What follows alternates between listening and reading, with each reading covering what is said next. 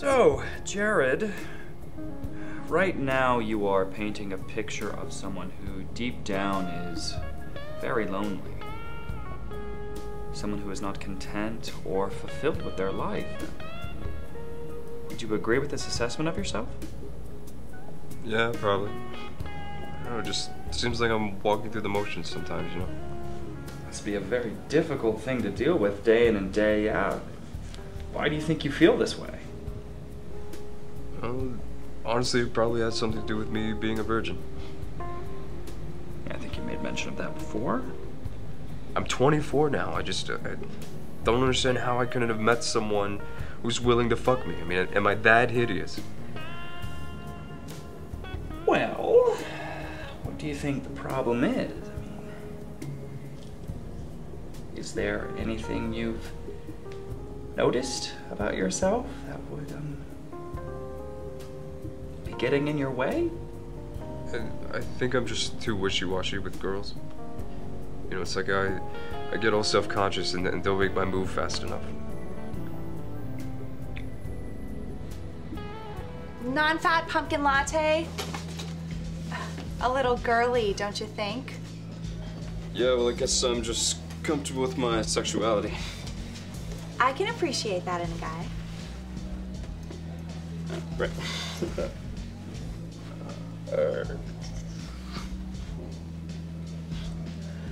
Here's your latte. Hey, you know, I was thinking, maybe when you get off, we could... Absolutely not. Next. Hi there. Hi. How are you? Good, how are you? Good, Can I I'm get great. you something? But then I tried speed dating, and then it seemed like maybe I was being a little bit too forward.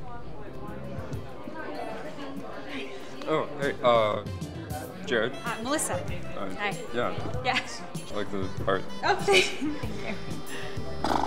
So this is weird, right? Yes, thank you. I kind of feel like we're on display or something like that. Yeah. It's not good for a guy who looks like me. I think you're pretty cute. Thank you. Okay, gonna be honest, not really looking for a relationship right now, just trying to find a cool girl I can... No strings attached. Exactly. You're on my wavelength. Do you want to, get out of here? I say yes to that. Okay.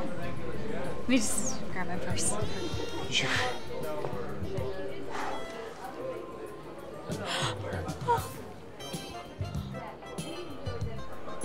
What's wrong? I have to go. I'm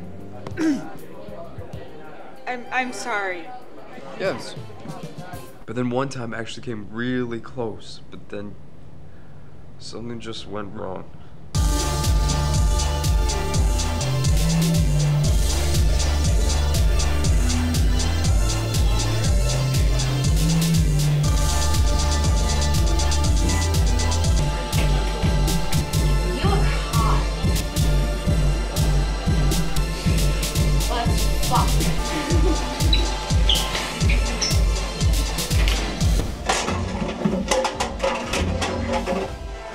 I like you a lot. Let's crack open those big nuts of yours and see what's inside. Because that looks horrible.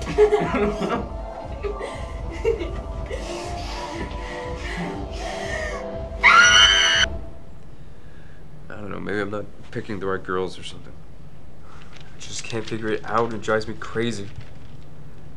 Maybe it's just not meant to be. I don't know what the problem is.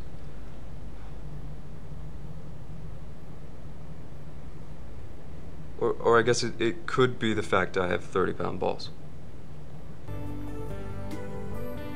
Yeah, that could probably be something to do with it. Partnered with the fact that you so often wear shorts.